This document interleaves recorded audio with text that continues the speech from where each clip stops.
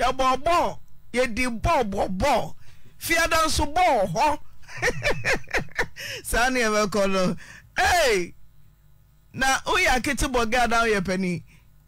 keka hwen uya pani ba yetio me ba cho mene man bi net na ye friend na nafosu hene mene net na 2011 no mu na Afia chi na yesi no hene asemchi dom hene na mene net na ye no mu no nyensan ba ye bro obo me sa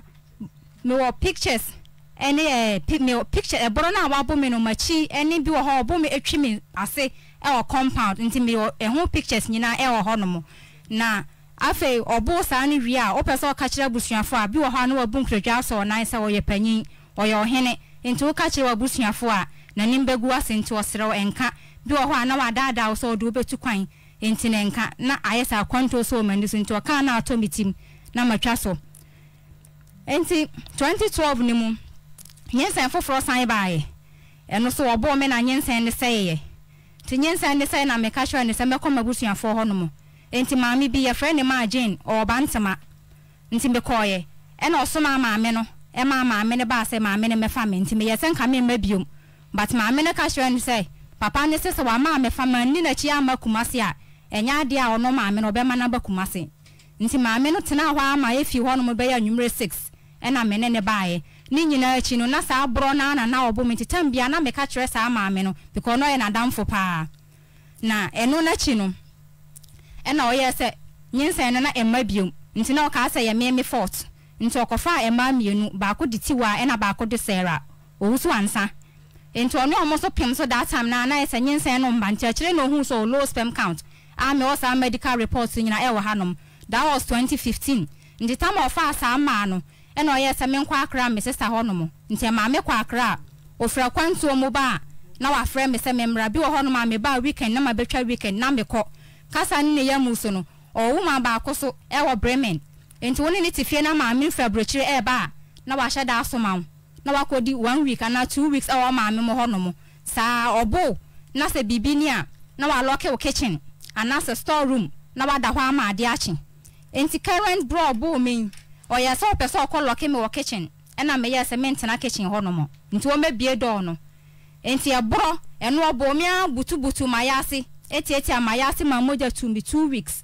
me ka kire no but ni nyina no wanfi e ma busuafo ba mu ta busuafo ba mu no oya say o me yare madwene mu ha me just because say no manyi because me ne tena na mo 17 years 11 years ni nti ohun ni say no manyi enti no mitumi kasa oya made na ya meya na maka chense ne wo ya me ne ya meya because o tukwan a o ma miska adwuma a meye wona adwuma mu no a month 500 cedis e na o de ma me 500 na nam de be me ho bibia o yare o obekọ hospital bibia e wo 500 ni mu enti August ni mu na me frɛ ne tena ase say saa ne o de mi e fam no e too much because aduane wo dam o tukwan a na wa lock po no aduane no na akadam ho no ono ne bade a na wa bie na wa yusu aduane na no aman because ono ne wa around o kwa na wa tum na msintin ye wo ye eye some o kwa brochira sometimes aduane no so no beba ne na bia spy April yi mu so buy number over 30 na spy oyi ma ye kotugu bola ena me refer ne saadi ni nyina nti me ohun se mania mitimi kasa no o se mabodam nti mabusuafo ye mefa me nko abusuafo no so ba ye omo so de me nante o mu hu se me modam na ne ode ya me no yaw eni ade na ma se mitumi ejina nanim eka ne ode ya me no ena na no menene wo fie nti oye ofra brochire baaye no 2 days time no oye so pese oba me ho ena me se me ho mfa me nti that very day no try 3 times ena me se me ho mfa me nti ni 2 days ena okofa girl edi ne ba fie ye ne mpana ya fra girl ne Sandra to okofa ne ba no ka kire girl ne se me ne wo faase kasa ne ne yam ena me se me ne tena na mo 17 years ni nti no no de me kire se me ne wo faase that time na me sumbisa nti o ka na enha me but this time na amanyi no okofa girl ne de ne ba se me ne wo faase na oba na me ma benu anu aduane ama no okọ brochire dia na me kọ ne sister ne ho no mo nti ma meti ne omo kan nyina to the sense o ka hwe gen so obeware no na ono so no wo a mo be kwa akoye die nde nti ya ofa ma na wa church die ne nsem nyina de akere ma no nti beti ye no na me pro me minim na me pie ka hwe gen ne se menya ne wo fa ase se ne wo kire no na me ye ne mpana me na tena 11 years ofa me na me was 17 years ebesi samre na nyensen me na nyem 5 times bro se na nyensen na say nti nyesa current one cra say ya nka ma wo ama akra na nya 4 months na me catch again no nti me san peke again ni number so on the phone so na me san free again kire nsem mu kire again no papa no say me free again back na me kan kire again say me ye no wo fa ase say no no na ka no na me say me nya da ade a me nya wo fa ase de me nka say me ye wo fa ase o mpna foforo anim nti me nye enum osizi mi phone ene ne sa abro na obo me butu tieti amaya ase ma moja 2 weeks eno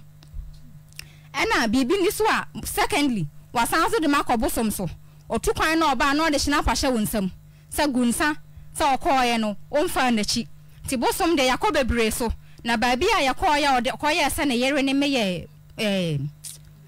bamboy side ho no mo ena okoye na oye se na yere ne nti menum na meye se nka o ma yenkoye ho no na mi nkoyi miti like me explain chere papa ne say me ne na jai because saade no mantimi antete me ho anya ade ametumi ene na jai akoba bia bio me kan no se da bi oye be ma ye den amefa be ma nti no me ntra ho nti nya ade ono no bekọ ho no mama yakoka se me ne na jai enti wonye enti bibi saa no because of enu nti no eya misuro mi ntimi nko me yesa me kwa na madwen saade ne ho ana masan atena sometimes otukwan ana wa lock you them no the king aja abonten enti nipa na baba beda fie ho no ba beda no ono na ba bebie main gate no obeda ma adeche na wo kwa na wasen lock main gate no that's am near Obokrom estate ba se obrema UGC dia okwa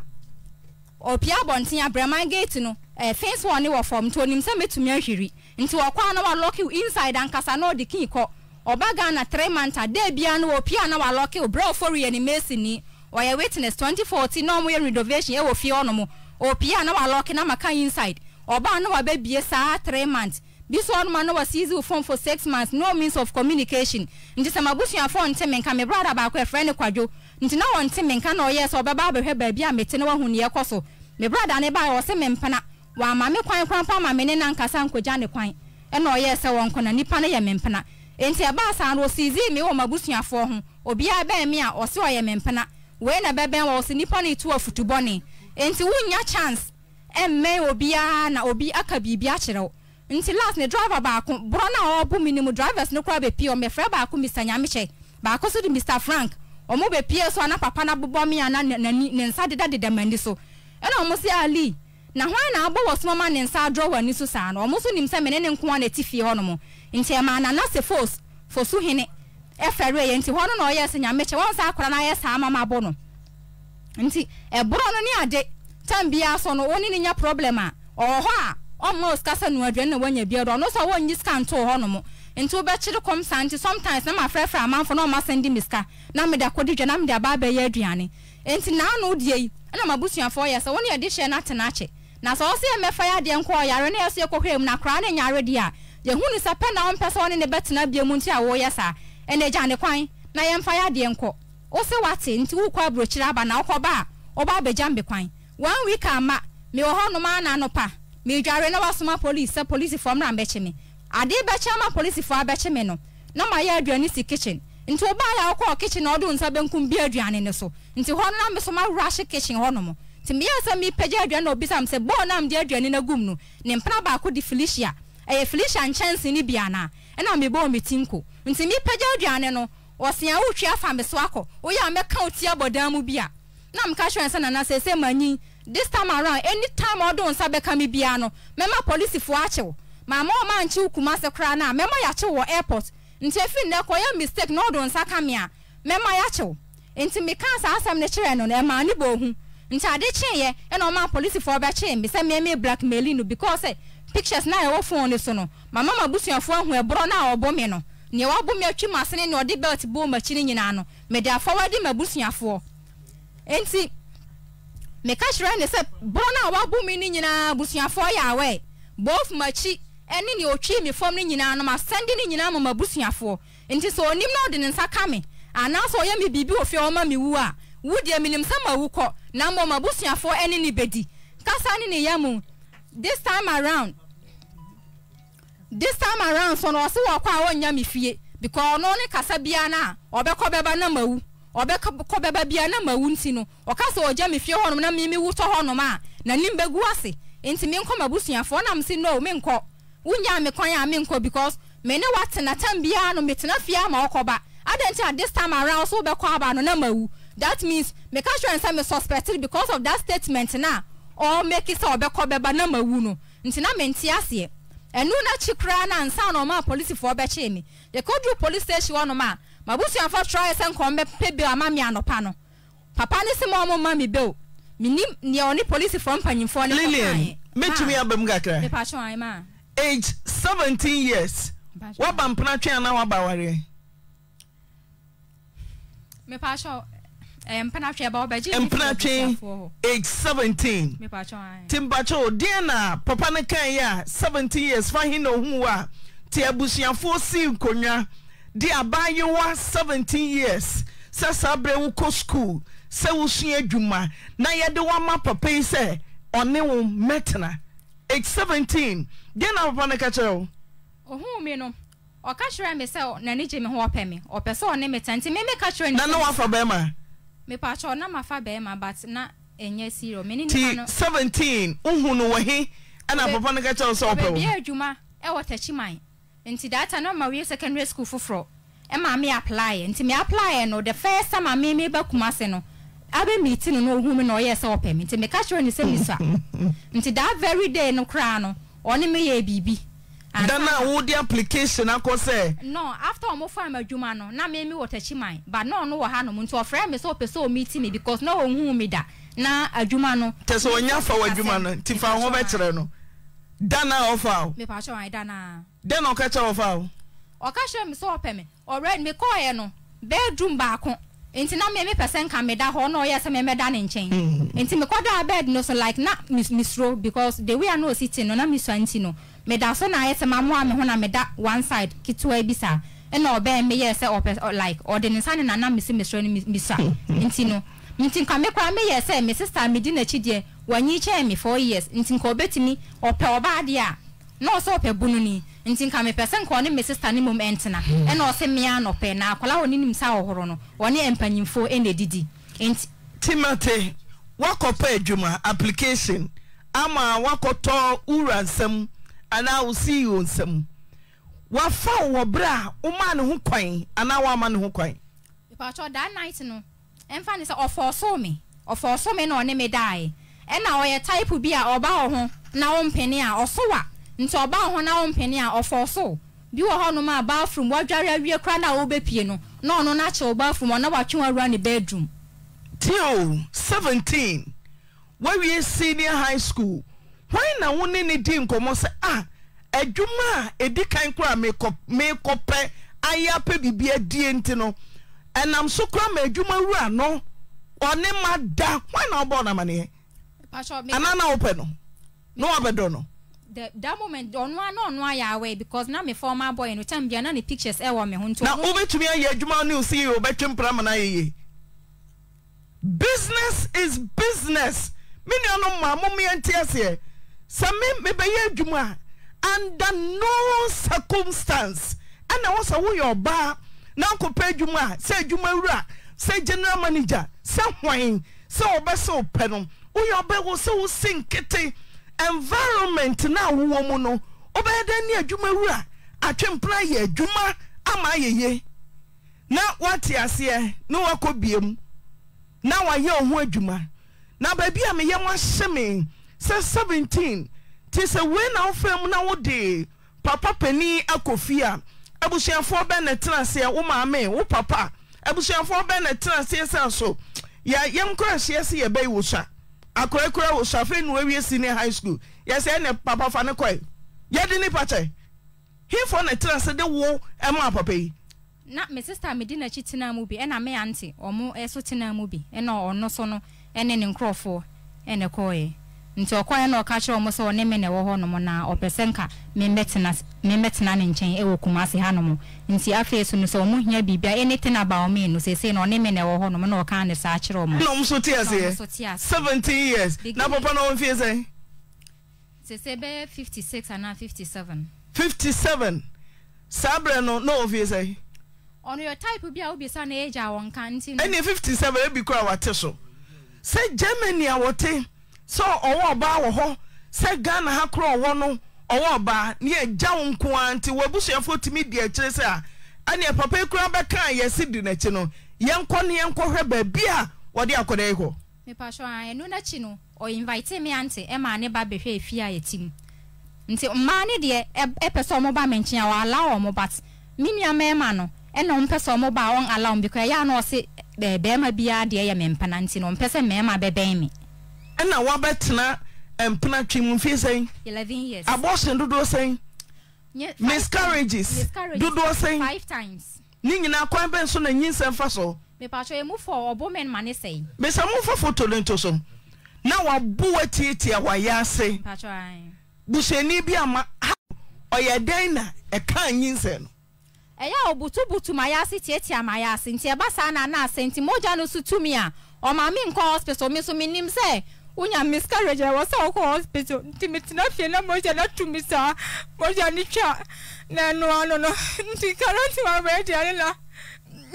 after miscarriage no moja 38 days nti moja ni nya 2 weeks no me friend ka try ni se moja tumi eno ka try me se adwuma me ye ntwia me kana nti me mfa adwuma me sika na mfa nko hospital na no sika o de ye project nti man bi ebe adwuma mu nche ono mo ora na me ka twa ba man nti me nka ntwra ne se miscarriage achi na moja tumi me ka twa nse me nya menses but 2 weeks atwa me ntwaye nti man no mama dro abi bi drop powder black bisaya me fan friends so na mennom nti no so mennom ya na ye ntwa nti achi no no ne baaye on so ye type bi a wonya menses a wonya aduane ma no nti obaye na mse manya me menses nti ohwa 1 week atwa mo ko 2 weeks no se menses be na dada ye ntwa no enam se me fro ka cho se moje tu me se wan fi bi ntaye noa nti anu mu no ye se me nko hospital na se that time so no na almost 38 days nti na ye twa nkete na me ye se atwa nti anu anu no after anu no me no ma ye ko Ankase hospital so ye nko the cause of the miscarriages but we did me ni me no wonim so no na ya obo me butu ma ya se ma ne say but no sign person ma ye ko hospital eno ye bi so ko hospital na cost ye more than 300 cedis a afia na watwa so mpese obema o scan ama wako enti ye ko en lab ne ne ma na doctor ne chroe no me eya o chro ba bia me kwa o mo number guso enti me find out na me be surprises na ne me ansa it was almost 1000 na bio Lillian dear penti na oni papa ite sika ma enye sika o ma mi sika pa enti sa wo ba ya wo fa wei mu a wo se o sisi phone o tetia wa ya se moje tu nko hospital ha wo be pia jesa watwro ya de nkradro agumo no papa nso toda otu kwan no ko Germany dinti na oda so tewo sanya kwadwro ani adeefo ntia dinti na otewo se onku nwie ya odada me odada dinti obetu kwan ode obetu kwan ntia tamo hu mi no na mato nursing fuma me pese me ko nursing enti enu mo me ne tina ya nche na nyinsen ne baaye eno ya se school na me ko no me ko dia pa adwuma enti me ne wo no ja my document ene kita no enti akora no benya pass am bia ka me amode me akwa tina Germany enti me forget school no already so na me nyim nti akora sem e ma me forget school no so ampa anja na nyinsen no so say enti since then no ko ready school topic de ba oso no nya de ono di ni sika behwe me school ama obi akwaje me pesa me ko school di agesta menene wansa na ode me akọ school ana se me pesa me tu kwan agesta menene wansa na ode me atu kwan show o to iko fa oba foforo o si twatro be ni ko si akonya so de no kai wan ko bi ne wo fase me ko bi but me ne wo fase ne me bi o ho de oba ba so na me wo ho ana wakọ me dem se ne be ya me mpie me kasa because na wan hu se afa mi ti bi kasa tia bro trenti oba koso am ye ku ato atwene ma o yesa o pese o jai na na ode na no afa wada ono so onim time because wunya mense sa wunya aduane ba wa busuafo ate se tia wo te ha miscarriages nyina papa ye tietia wa yanse ama nyinse makomaku nom na sei me ba sho ai e mo ye din na me bo ma busuafo amane den no ma ya fa o mo ba fie ne be kasa ai se ba bia dunu onya me kwa ma me nko ono no ye efro mo ye se o mo mefa me nko na me yare ena mabusuafo ne sa akwara na ye de ne ma na wonyare nti se wayare wo nsam dia wo na wo sa wo hwe no ena omo kasa ena o se on yare na ya nti me sister ba akoye sofo maame nti o ya so omo de bebe kosofo no na o se yare na nya sofo yare na omo mfa me nko bosoma wo de ho no mo omo de me ko bosoma wo de ene le betumi asolve me problem na me ya de ene enye sofo ya de ti mabusuafo se de me koye no sofo maame no so hwe me no ma me nyare ma dwene mu ha me very normal but onu ni hu ni se na mitumi kasa e ma ni hu se ne o ya me na nya ni nti no o se me yare ma dwene mu ha me Lillian papa no way se o ko Germany na wan to opunu peje kwa fa so tro di pie no kenkan ma he on the 5th October no me pie 7:49 a.m. Elder asked me to come to office for a meeting and I'm about 5:53 na matro and 7th October I'm going to office to meet Christiana Insia over a license issue me ba 5:40 and also me troy and 10th October I'm going to office to meet Elder over license issue and also me ba 5:49 11th October to meet Elder to pay the office rent and also me ba 5:50 14th October to license office with Elder Agona DVLA and also me ba 5:40 17th October to meet Elder to finalize the account 5:30 and also me ba 18th October na that time na o ma miskanti na biska bi ani me hunti bra bi wo adwuma mu nchen honom so na ya me ko giska wo ne ho nti ono so me twiro se me kwa kwa giska wo bra ne honom ti me call 10:20 am na me ba 3:50 wo se Germany nti oni ne be wa ma oba be Germany ni wanyin se mako be ma so pa wo wo ma no wanyin se mako num ni nyina antena wo sa te wo se wo twen o se wo ma no fa nko Germany ma enna se de ma ya ma dwen se me mpa biom nti me enum no na your age what do you try bosom so na wo kodinse na ye den sa hye wo nsem otukwan kwa busumi nsia no ba na wa fa snap no wa ka bien 3 months bi wo ho 2 months nti wo gi snap na de na wo ka me gi snap na wo se min kan ni na chi me na mabo mi de million na na fo si hu ni etu kwan no ma mfa na chi na se ma fa na chi a ni nkonwa akesi a wote so no omuni minni na ma na no so uwi a ono so timi gin sam kase me na me tie konwa so makofo obi ba you 17 years am de na hye demo me so me koye no ani mini otumi ka bi ono de oso entitled to madodo bi a opebia for no way me ante ba ko osachi ana me ba for na no ne ba no way me hia no ha se nyamia chamunia ba sei mo ma me ewu mo papa ewu 17 years ti akure nim nyansa kura busuafo ye ton no ana se kakra na na de be ma yentia woni ne ye adwuma so me otu aka say that time I had enough for 2011-12 no ma me 200 cedis a month 2 million no me pacho ai se si a otu aka say se si a 500 cedis 5 million pacho ai eyeden eno ana odididie eno ana mdididie ye bibia bo fie ni adwuma me pese me hu de 5 million eye ma eno na August no oba na make assurance na se anopo beto kokokura kokko ye 2 cedis water bread transport ni bibia umtiska na enso me o ka hwere me se ono so onya ska mu ni ho na obetoto ni sika to ahwe ne sa ena me yes sa ade adwuma no mi nkobia because adwuma me ko no ma etim de 3 months na ye ntwia wo ka o ka o se me mpani pa se adwuma no so ekofom enti minti me ensore en nanti abonti nkotwe obi nsa se chinchina brabe register but o twia driver car me salary no na wabo ahyem 3 months ti gisa me bobosia na media didi nti 3 months no discount e ma wo twia ne kakra nti se wo kwa abrochire se ya na so do ka 3 months instead of 1500 no bi wo anu amomu 500 bi wo anu amomu 300 so kodi 1 month a wo expect se for 3 months no for di kopim so obeba oh o se friends nana fosu hine nana o number de bom no sa wo yire o sa wo mpna o akudo nkua ana we de alomo salomo Otea, Madam Mafahumane.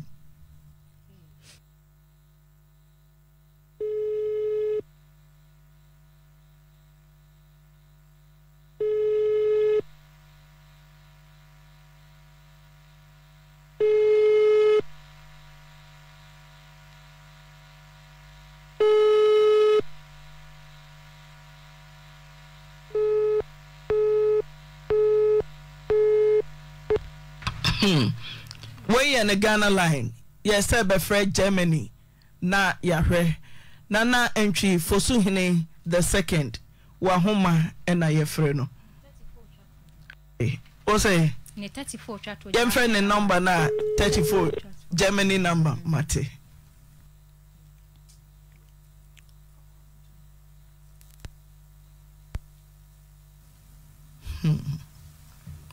Von Ihnen gewählte Rufnummer ist nicht vergeben. Bitte rufen Sie die Auskunft an. There is no connection for the number you have dialed. Please contact directory inquiries. Number outside buy no. Enya adwuma. Yeah, second one wo honum. Numbers near 2 near 34 34 echato no. All right. Yes, I friend so.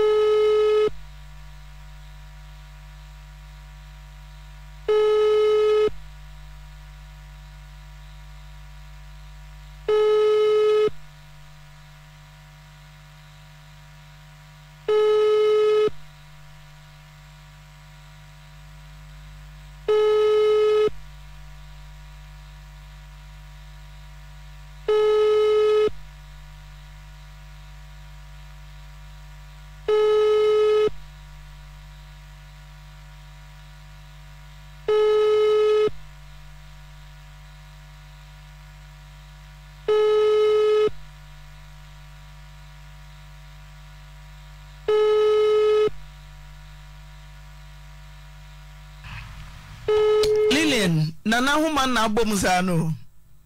Ti minim de obakache no. Nana mia Lilian Cheyampon sisi Mr. Ofike kono. Nana Fosuhine. Dodo na friend is a force because the force and sons driving school nedia. Nti Nana se force Mr. Ofike kono.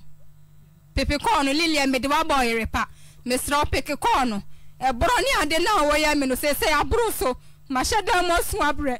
na mbeza me do baba no mo na nsuso se ba fi atu no me ka se me ye di ahia na wakumi atu atwene o ba fi na mo ho me nya ohwe kura ya na obobo me o person committee bodam me sra peke ko na ne ya wasa ya ka no yenka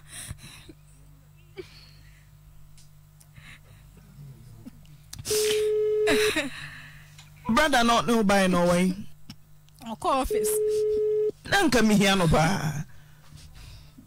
Chesa nim di fo ofie ananti ya tena ho krachi ni mu a what time na sisi unu abai ananti no ja hoko no mu hia no office na ma ne koye bachwa ano awai ono ba bia ono just ono ankasa for personal wo friend na wonya no ba me sister de number wa hanum ono no so etim bi no ba besere me no Dinachi. I was him.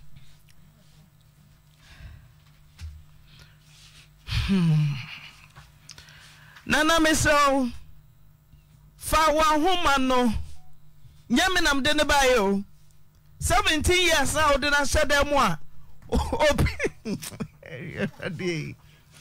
ready also for breboy oh obapa ena me wira ho pa me wira ho ne pa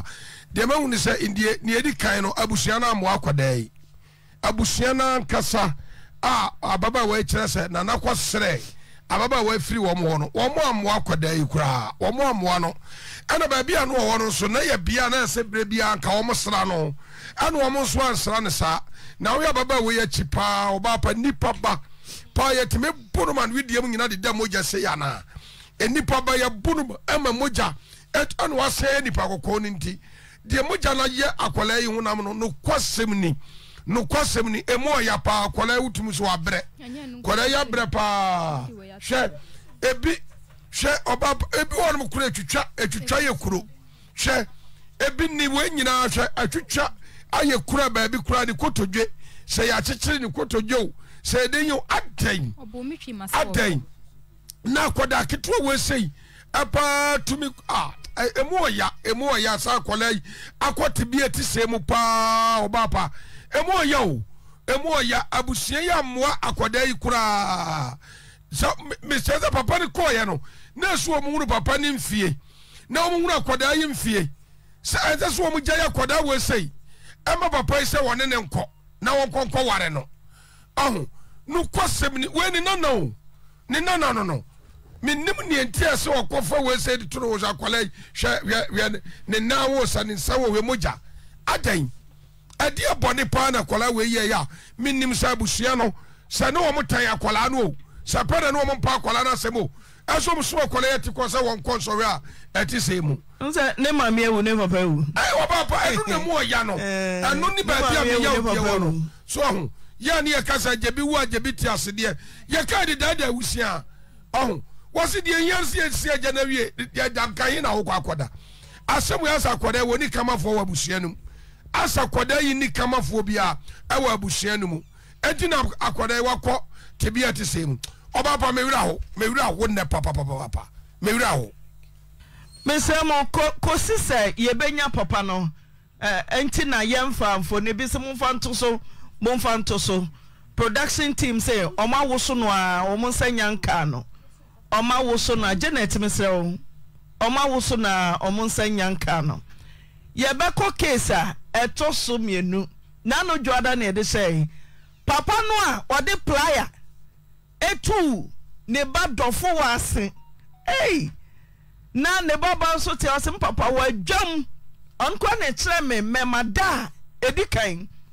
papa ne ba so say una na ne se oje na ade tie ne me jamwa bono so ma ton fie me ko ene ye to aso Janet want to say nyame adumo ma na ho aba na se wachi me ba na ho papa kai no ai dan ho ni otoso say ya prum jesu ya prum akoya nim o dabi wapo da kwara dia se na de beto yanim ye de papa ba say ye kwa na champon ene de ne ba ha say da no blanda ne say efie ni ni timu aton e say me nua dofo anso yare won hye omu kon school omu yemi no omu SS3 on hye omu inti ama dofo atifie nam so ama e say obubugu onyame adom nipa na hwe na sisi eye dofo won te say ba mere ho ye kuta ni mu akora na ye fra ne papa so me ban cross so kosku mo reply edika papa ndi tutu ne se no ane edi abato so no dofo ade ne se ma wo papa de playa tutu se mana me ma me wi se asini ye ne papa ni nyina anete ye nya papa yi bone me nya panyi ko school na papa aflame dofo wa se ezra o se bla mi jina chile ho me ko na papa na gusa mi dofo wa ye veje me se anda mi ye veje siyo wate afi ahuma cheme da meti so bi nsane na me ho minim nipa klo mente meni ase papa yi minim nya keto anu munku ana da obi ni ho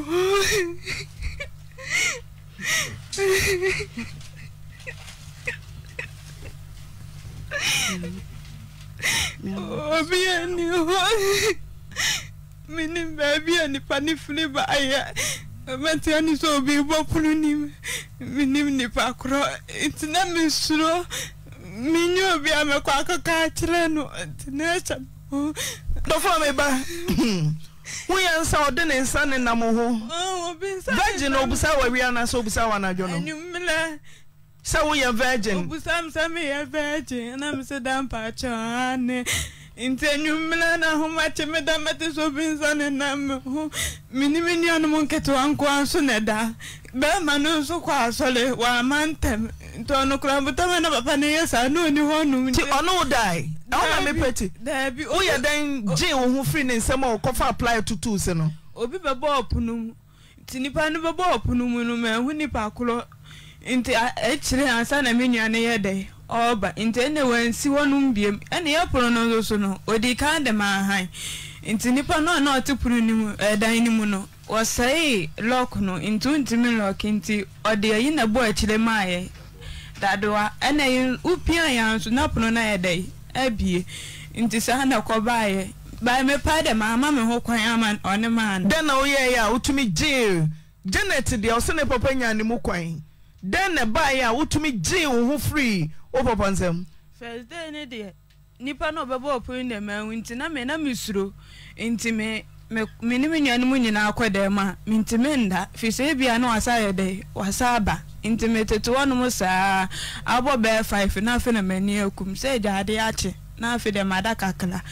nti the announcement de plan ne etutu meseno na ye wie school ye ba be wie school ana ye ba be wie school so a WhatsApp phone ebu on ma na questions na liki ni ya de ya kwa 20 ye minya be ma na odi machi no na oje na danfo ba ko phone se sa de ya na de ye de ye ti baba no be hu se phone ni kuta me no anwume na yele ba ko bi aba ne nchen ye fe na adwa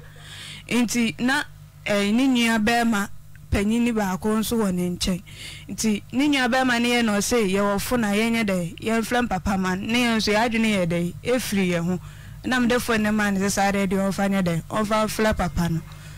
nti ono nso so je phone no so ono nso enim ba bia papa ne hye e na ode phone no ko ba bia papa ne wo no nti ono no free ba bia na o hye na oba afie ho no mu e che se gidi na sika bread knife for crampo da ho nti na be ma no de odi machi ni suru nti ono no kokotena aso na ode pe ba bi sie nti eye gidi no be ma na ba be so so na obo no ono kwapo ho ba bi ofai ti me de me hu hwe bie de mu ya ne se me se na tutu so uto pitikra wa hu kwan ya papa no fa so de plier no etutu se ti eye case eja Oyere ewu eja wo ma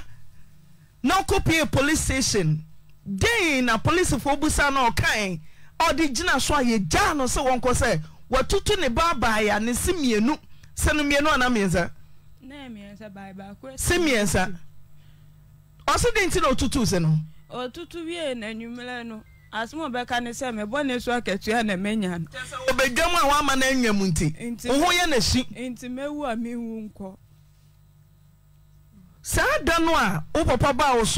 so de ne nsa ne nam ho dofo ye virgin why na obo na mane man kan che obia aden ye nkwa ne ye te ho no sa wo na wo ho me na ya on time ana papa ne so me ye nkwa me na nam ho no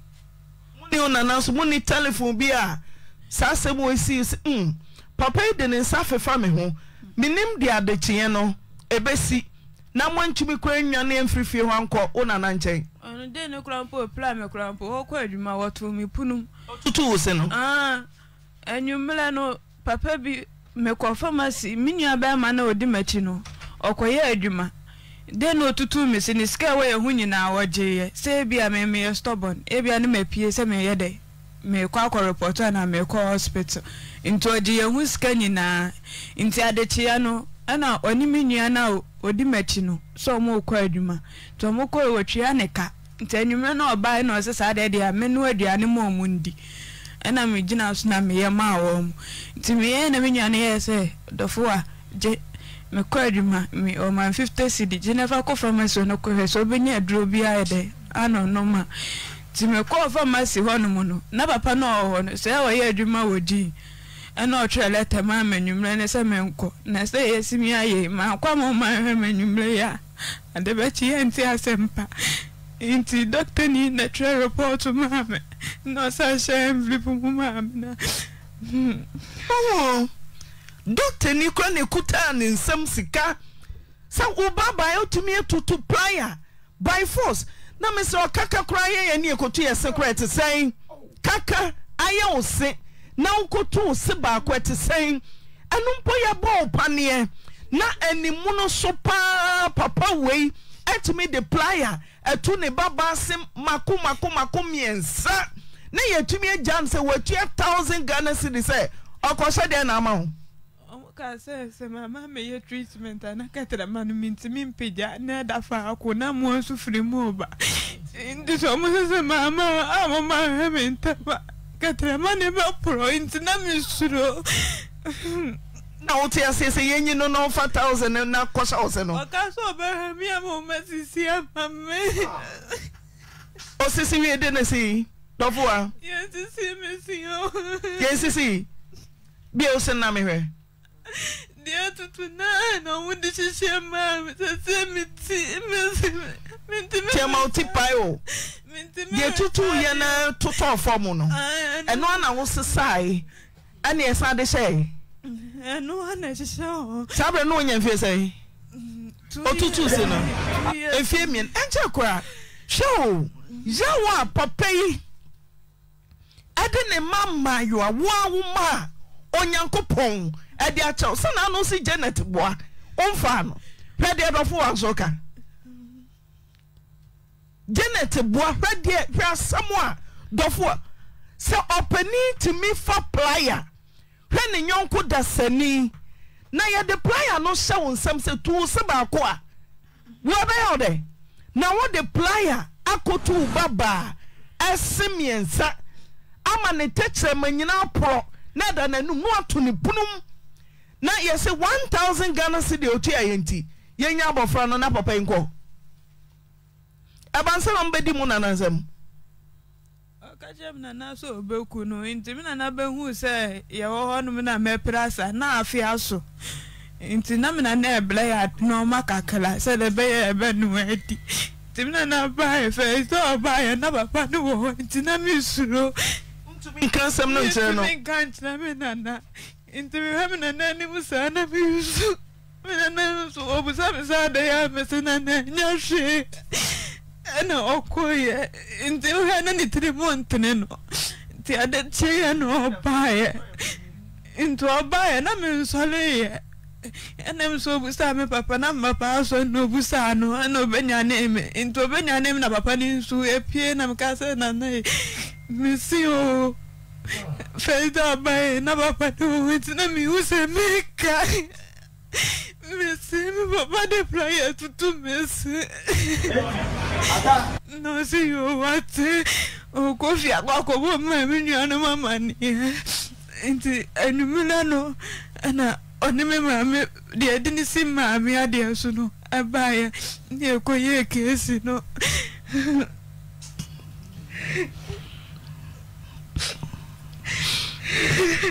Abewa ni isu akwada ni isu baten we ya o baten wo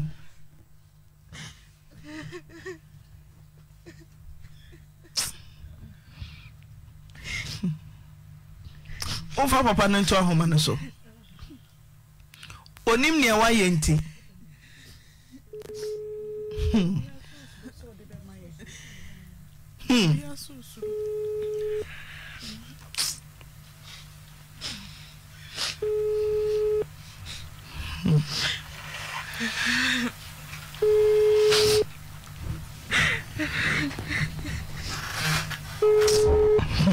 The number you called is currently unavailable. To leave a voicemail, kindly stay on the line. Say you near bear market one so I within oh flana na akra pie and no go school and no ko bobo and wa fa oh flani bi on beso beti akra nka. I mean who Ghana mamobo. Kwe mami wo 6 years. Shabra papi ebinom ni yemma memampo ebinom ani yemma. The number you called is currently to leave a voicemail, kindly stay on the line. Ne baba no amane papa pego na so na mhwe nzem se eh journalist ketwa mo papa funu nyina mu tutu denti na wo se basa Why are you that them na say ni? 2 months. Papa no se wonim da. Man na wo friend na won fa. O say you school. Also send me a scam here the school. Man na 2 million. Obi okweses.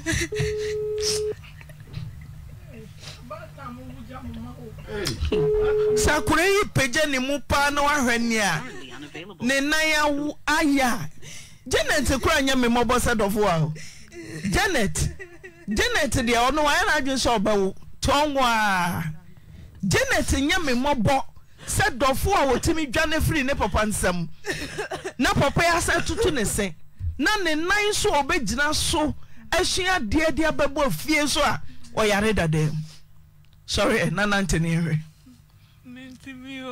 You so obasa ne ho ato me pese tiefo nyina mfa ye ni hu kwan akwara no fa so sorry no nante mesa momo ano said you see nante papa ne gina fo so se e tira kwara wo ko school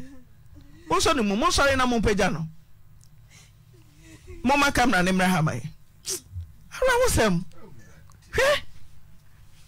ne nine na huno say ye pompo say ye dia na kwara yi dadam na wo bre nti ma me nua no mo wo he ma nipa ni fie wana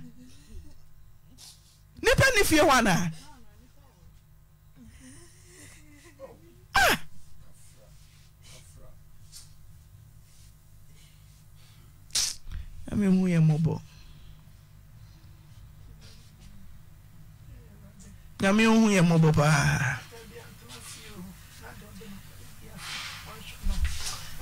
Tofu asabetra say ya kakra on so den sasa abewa so ni mu kakra ma me sa kakra ne nan kotodwe ne ho no a obesori agina no kotodwe na hono e na odade akra school person ko school no ko sia de awo no unya bi na ya na wanya bi na ye papa mi busa wo Afia homa na boma papa no so wonfa ena na pa call edi kan so minim se na mo frem kra ye kwasiada o minim se na kra ye kwasiada minim se ena kra ye benada ti amama ye late yes wa ye late kra bra afei so for friend na o ma enti asem a papa no kai Mr. Jampo na ba domo wai Mr. Nintini mo Mr. Jampo wo ba yare ya ye boa wo no wo so tumi ma Mr. Jampo Egina na da na me da ya na anya na da me ano na ma di me se ne egwa do me do da ina ya no kana o ya ma me do ya me so konfi Mr. Jampo wo ya ma me di wo ya pa wo ba ya bia no bia ma waduma konfi Mr. Jampo wala ni ya bia no ni aduma ko ye no aduma ni ya o se afara ni ya bia Mr. Imagine ya me say business na baby enkas ko adwini nyina ya wo se so nya akwala nti wo ni mu ndabu so ya so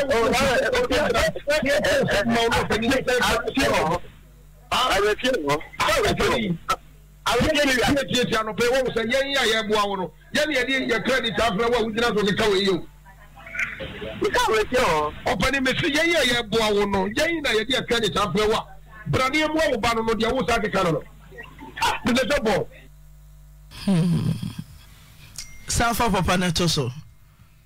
Efri se ye ne Janet enene na wotwe o papa wa fa telephone afre o Tofo amante o Oja na num se wo mo na mane se wo yare no ye hwe na no bnada e na ote se wo yare ebnada wukuada yawada efiada memnenda kwasiada edwoada besi nebne what o papa nka Debi o friend Debi e na no so mfre o The number you called Debi is am currently woni ma me unavailable. nya call de no krampo mo frɛ me na me phone na du o ma je o mo se o baby e hwe yale ya nya call entimi ya na me so de mpama che o ma me frɛ me sister na me te ne nka che em se me frɛ na sister ba ko ka che me sa de na me dum me phone na me se nya mi o baby am woni ya ma me nya call intira Tofo ade na ye onai no me na ni minimo me na na mu nyina na ada afa umache me sole akwadwo nso mintimi nsole ana me dawo na mesu And I'm Mrs. Sorry, no, say, then I'm sitting at me now, you intimate solid. You do walk hospital and Kasa.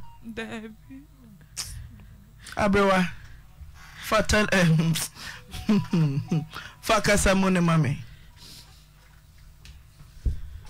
I will some on none king. I am no credit. See, can you hope? And I know be on some milk swatch and one miska. And the air cranum got up, I say, 1 year. Send a nano bedroom. Janet, need of four mammy berry and say, Mammy no ninianum, or near Busia, Auntie say, Mammy.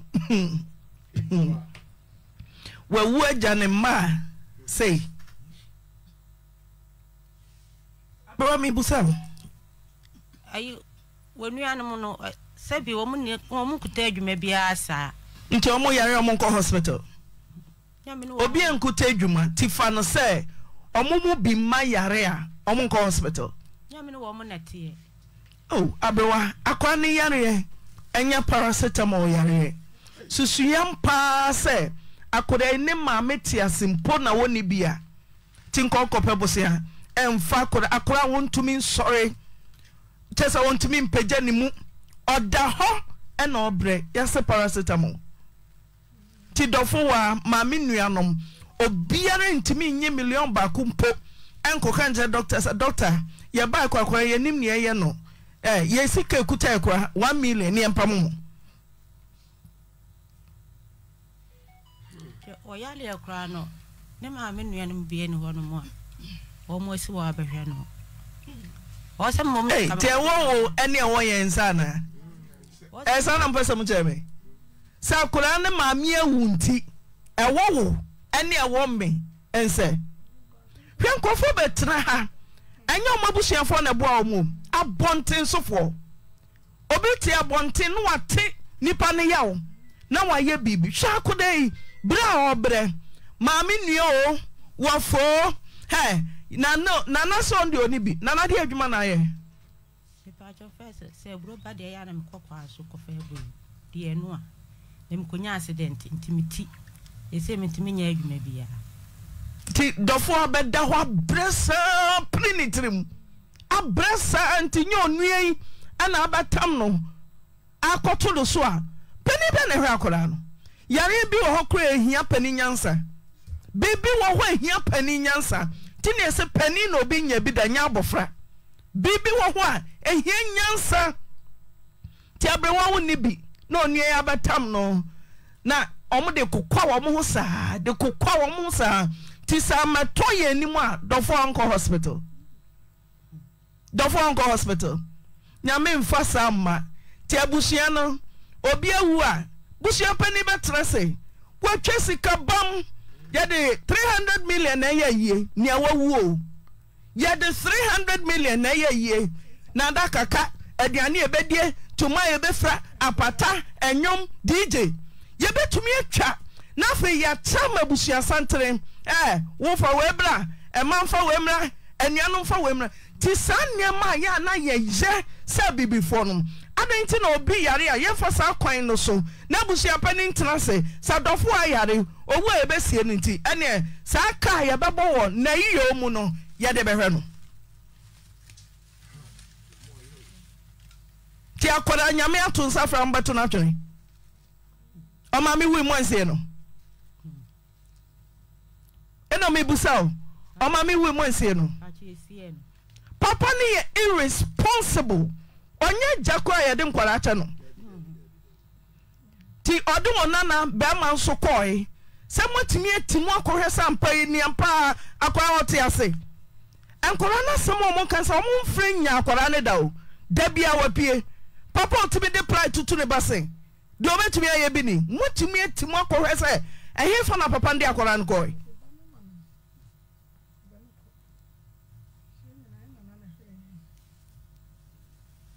maybe so sa odi akwara ne koye no matimi akohwehwe papa na hu sai akwara ana mati akwara ne nka mati na ni hu so otiase mom de me nko ho de na me busa papa no a se de odofo kan ye no sa na ono so ka Nana, unane onye omobo. Nana ntu yare obako hospital. Ube juniska. Emsa ahokyere wo ho.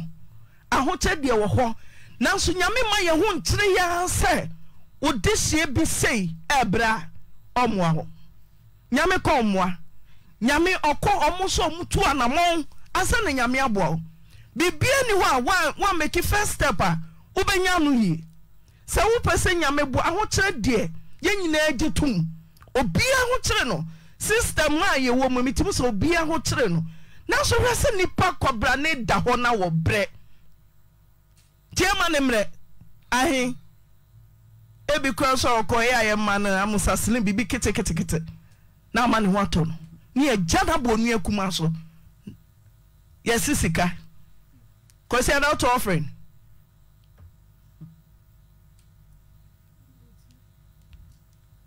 me so kwa sorry kwesi ada auto collection akoye yare collection do se no ato abewa una na yare collection do se na wato emu asa kese duku kaka chem se wuni bi kura no sa tensi di kwa na akoto asori a me boaboa no busumi mienu a case ketim di akora nko hospital ewo ene ewo ye ense dofo a for Mike ne emu oye o uja class eh ana from say me ko sister ye bi school min school da monta ye timi akoje permission ama baby mo baby enwunya ne bawai obi antimi si school won ko kanche teacher for say what bubu dadem baby school be na ko Antwi senior high and say come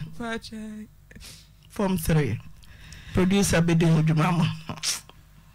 aso ajobrem na mesra minuanom ema ayewo ekodu ebre bi na sa na sa bema na titi wo se die ye o dan da wo yo ba bia wawa konkoto dwanim na ade wo se wudi kasra nkwatenten na yere se dofo wa maame wo ho a enka obehunu sasede kumasefo ma da bia mese dwonfo ma wo sonoma otempenten kwa na omu kwagilon credit union any real banks ahodo na kumasefo ma ewramu pie kumasefo ma de Ghana fo ma binom de na mekurom Asante region na mehu enti na meka menko obi region the ba na wohunu maame no woso ne ba trunk no woso ne ba chobas no okita ne ba fom akoda so no odi mirika mekopa gari me ba na fra me wosiri sikasa na no wo pe 20 cedis oh mama me sito no ama Radin koso no no ma no nsirama ama obunfu me na ye hwe dofo a na papa yi onse wanye dentist o hwe de wode aye kodai yenim yenuanu bia obi afasin yadiem na ye kotu wo se hwe wo sab ade ne kura ba na homo adwane ya wo pani o ya unumpo ebefri mu akoda no ayi esen na timi pa na etwa so obia ne sian ne ya minim na ye hwese na ade ba ko bi ya me ya wo Ghana ha se obia ba tre bi ba edi ya wa oni maame nua oni nana nua oni papa nua anso be hu se dofo a ena adonfo da Roma wakodru baabi dofo a maame na di maame achipe o eno de we maame na maame di na chi o dofo a me maame na di na chi ni papa de di me papa chi pe sabre de wo bi ehunu wo pepe na atro no enye ni maame na di ni maame achi o enye ono maame na di ni maame achi o bi ni ho na ma awrade emfa ye so na dofo a onye baabi nyina me maame na di ni maame achi dofo wa maame na di me maame ya from poma achi pe eno de beba na sabra ya na me ni pen churo no me ni books no sabra na me nya school bag no sabra na me nya tade nsenya aduane ne no na sa maame nua na no ma aduane de no no wai na edumra bia da bia wonim from day one me nana na hwe me obi atika nim from day one me nana so obesa tade obedi ubeko school na bibia man ko school so amade ahia me say yes books yes pen yes school tade enti ya na sa nanafo na musem nko ade mutimi hwe mo nananom ho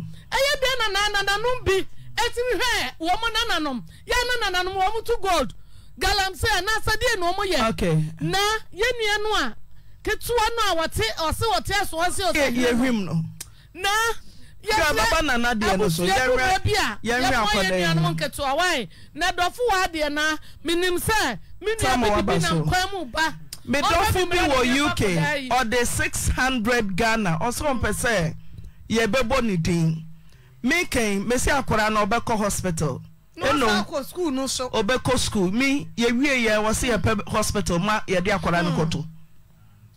abewa wote ne me che na se musemu ni sika bi biara wonya biara no eye dofu wa ne dia buhie ni bia ka ho ana kopem si ye behi na free hospital na fe wakoto na school so asua de pato otima se eto de aden no obi ase nya ne nuaba no sika ni ho obi ase ye mehwe no eye ono nkoara ne ni nyankopon ti me so me ka ma mate ase se so nyame ate na baawa ni suonka na osifom ebehwe no a bushie ni bia nka ho abewate ne me chona say ana mehwe so se be yesa so adwama ne nye so mame mame nye so mame mame Sarah so cha mame Sarah so ne sister wa Atlanta Star Doris 500 ti abedu so mo fan to sika no so mame papa so for je mame Sarah ye da say o se frem oba mani ra ne mai mesel akora ne hia o ohia wo moa set ne ho beto no na wayere ne ho akọ school we die ahokyere nyine wankofa ba ma dofo wa akọ school a osi medam wanya bi watimi adwane afi papa wode ne nsa fefa ne ho dofo o ye virgin me se da no wo bofo na baba opono nim onya me bofo nyobia o onya me bofo a pesa oje akora free musua papa no pesa odi ni ramu no ntina mo pie mo ahu obia onya me bofo epon ni mo boy no na dwene amaso sa onsa mefa ne ba no enhran kenya me se wo tena ho nyinada papa enya ho kwan senia onya Janet ho kwan me so mo fa camera nto akora no so de ne ye no me dofo a utie me de ne ya akore mesrewo enya ose enya memmenemfe mesrewo ne ka wakoma o de beso akwada we mu na wakoda hospital no nya mede ne nsa ka no no ato na disua so na de bi no waboyedire se bra na me dadam Bible was Lord di ba ho ba bi to ehwo na awrade hu no ehon ose tokro bim na brimpon ye titre wo ho na so Lord ba tokro mu ho sana dofo aye ba bia na wo se enam so beyi no apie nyame so mpa ne se obi akwa ahohiahia mu na woboa no enye nyame som ne nhwehwani mu taita kese ne atua Afia kese tina mebusa mama se wukuta 5 cd kra na woboa no busumi mienu a enka enyame dwuma no aye no na onso ko hu ye nua doctor ni bi man ni yiska na sa pharmacist o yisika saje na efa ekokoto adura na afa kwa yaresabia enso ne de akotum timisemu na so food ni say 024 8017 517 024 8017 517 tietia ebotoa emfa won ne sika no kese ebe yo kakran yenkura ya kan ya se afi dwumadi ayeye yentoma kora yenya anu ti donation basa na ama ye kwa ye program ayeye no yenya amoa bi aye basa nanso yama akoda yi enna ho ena meni adro ne sofo ye hu akoda bi ye masien akura keto 3 years na fuwa sama daben timisel 024817 517 and 0240 461161 0240 461161 Opoku Ajaman Derek 0240 461161 and 024817 517. Okay, train answer near Bem. What is say? Dofo, Janet is say, won't yapo. O papa so buy out so one money and what your potna kwa uko so. Ai. Won't yapo. Ah, you say cha uko school. O papa say, woni abema say china kwa want to uko school. Me tiapo, se kwa me da so baby ayesa me yale no. Me o. So papa nka. Baby. Ani o papa wa homa no so chi ana na ka kire no. Hello da. Dofo.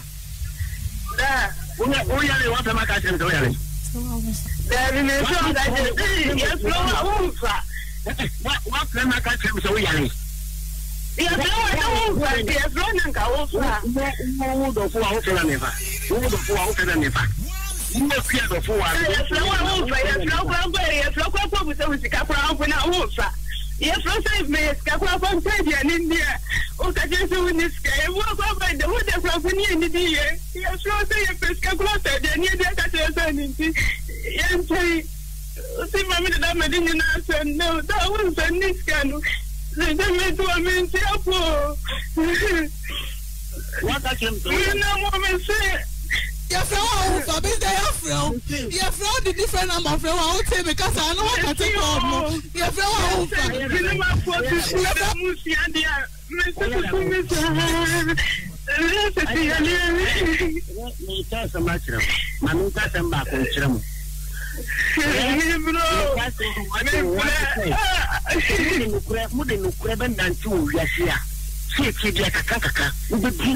but someone would want me and I'm dependent here.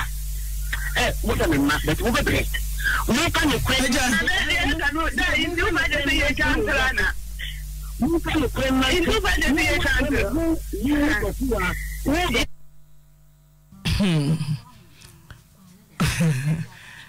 Hey, Eddie. Mr. Jumbo. Number Jomu. Listen, Mr. Hey, Mr. Jumbo. Oba yare ya bua wono wo so ntumi ma. Hey, Mr. Jumbo. Ejina na da na be da ya na. Anya na ano. Na ma di ya me se ne e gwa do ti me do ta ni na e no kana o ya ma me do ya me ni so confuse. Mr. Jumbo. Wo ya ma me di wo ya pa wo ba ya bia no wo bia no waduma confuse. Mr. Jumbo, wala ya bia no ni aduma ko ye no aduma ni ya o se afara ya bia no. We tell ma di nyina me say business na. Ebi enka so adwini nyina ya wo se so nya akwala nti wo ni mu nabu. So ya se wo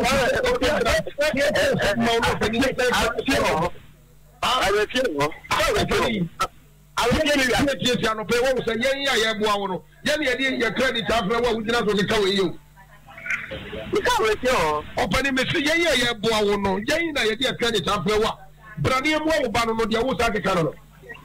Mr. Jumbo. Hey, ni papa ni. Girls brema na wona won ka sai. Oba pa yare. Oba yare. Media me se media da ba makoyima ani antiemi. So ma fa bibi ya me si o mayi mu a. Chasanka ya hiafo de nke ayira kra ga ya kuye. Na ya na media asem we ka kire ma ya na mo ma no mu ya no. Mo mpa ya ma mo ma me mo papa. Mo ma me ka asem kire mo amontie. Mo ma me wo ya no wo na me kasa kire mu yi me say wo ma me wu ye bia da de obeka kire obia o se ma me ho na ma me wu a abusua na san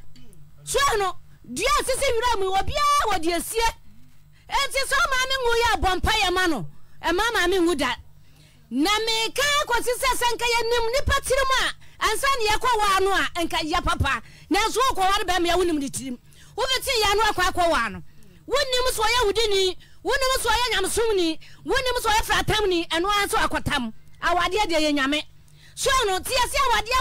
awade ya awale tententen na watimi awo masei edia akono bein na wo wadwene mu se wo kwa akwadi oba etawe wo de panisi kwatoa no enti abefa ebe kura na ya maame ne saman ana babo apuno mu yi akura ichese wo hwe de ne kunu ne yankura no a wo saman no kura tete ho wo ha ho enuano mesremo mususu ma kwa no bone nwura madwinim ya no obi wo ho wo se asem ba ya ne kama mema ne yankama mema na mo be ma no wo ya de bone ya yakama asemo ya wo yentie ya fra wo so ma na wo babu buagu fam bone ya wo tiri mu tonti kwahwa no na bosuafo dia wo de dine wo ma yedai ana abrabona yedai ti wo ba na untimi hwe no amenwo awade an wo be for sa ware anya for se oba ma bia nware dabi wo hwe na ho nso a no atena ba bi se ho ba so a wo mienu ana abetimi ahwe e bia na akura ne bi nim ade papa sika ba na behwe no woni sika wo de ba hwe akura no enti me ha no kura kofa ne mama di ya oni abebrese na wo ba sina so eda so eti wodi aboman kwa ne ade show man mu ane se ho kire ye no enyi obi ana me ho akire ye ne ya brabo adwonboni awu atiri mu ana me ne ye ho akire ye ne na mu no na baba to say girls are hired though. What do me friends of Mantum girl friends of mon peja mon tia ne monyom no me enko oh za monyom be na mokoko a moto Pepacho Muram Mumpeja ba mama hanye se yara ho Pepacho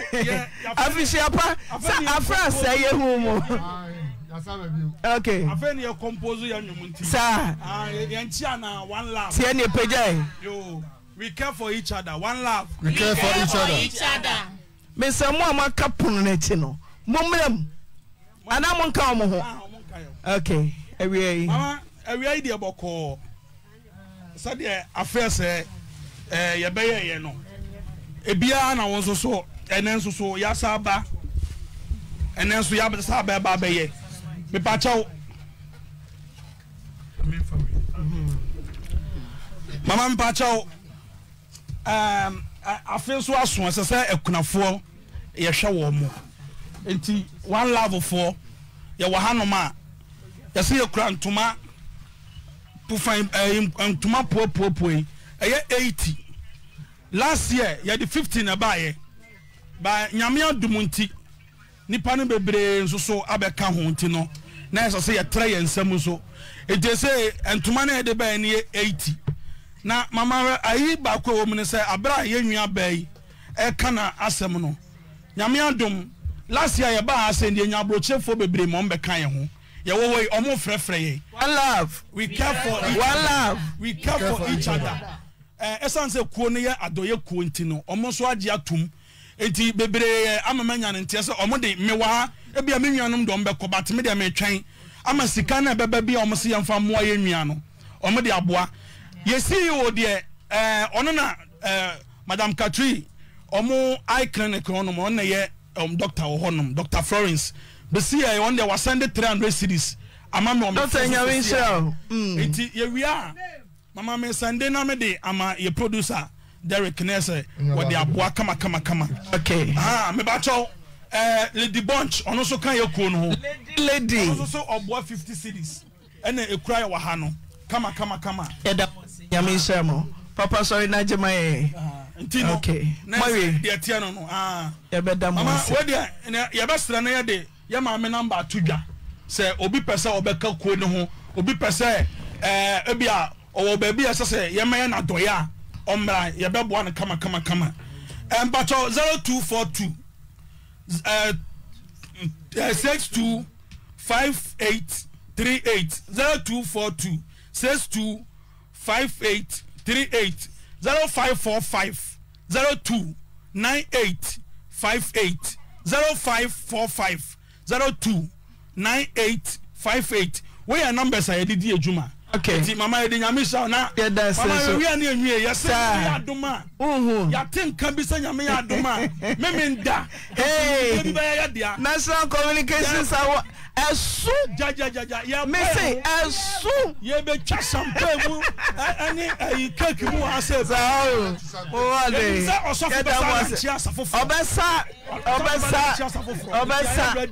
sobo una so no hu ejuada samre na sa wonan na ye don wase ye tie fo muni wa ye ni ho vote ni mo na mu vote enye ye mo musika mu di vote ye no and cry for the baba. Yadam was a Mr. Wabe donation, no worry, mamma me. No worry, 10. Welcome, who be a no worry, mamma me. Now, me call me some Yadamami Sarasi and Saka 500 Ghana cedis. Yamisha offer, every Mama Eboko, a young sister or US, the friend of Rosemary, Benahine or Maryland, or no, every was mammy, however, Ghana. Na wasim me donation Tuba na say ntuma makoma ko say me wo say ntuma na mboa okay yiba ko me hwe ye kire ntuma aha ye kire ntuma we ye Holland ntuma Dutch ya me inshan Rosemary Maryland okay ya dona say me do for one eba me ba cho peja mic na mame oba no akasa gu bibi ni mo mame me pa cho eye me mame aggress da pa one ne mo mo Belgium Belgium for Chrome, Mrs. Dapa will Chrome, Dapa for Quano, Dapa see a coin for Adoyema a crown for Banzai, some more 4 bags. Okay, camera name to be on capture home. Maybe I try to a big yancy. You don't say 2 hours. You don't say, or do you? Okay, a bedroom. Lucy, wow, pass for an average and next year. So Canada. And Yami Admo so a bar. Do birthday, Papa Sammy Channel. Okay, do you do a man tenter, mammy, Miss? A big corner beach now.